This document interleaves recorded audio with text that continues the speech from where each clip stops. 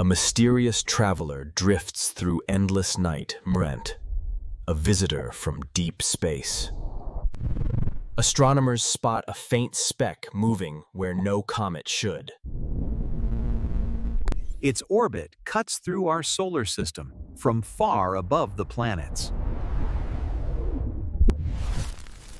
Like Oumuamua, it's not from here a sec. Another interstellar visitor. But unlike others, this one breathes pallid. Jets erupt as it nears the sun. It races past giant worlds at millions of miles per hour. On December 19th, it swings closest to Earth, Clodin, a brief cosmic hello. Scientists rush to decode its secrets, what elements forge its heart.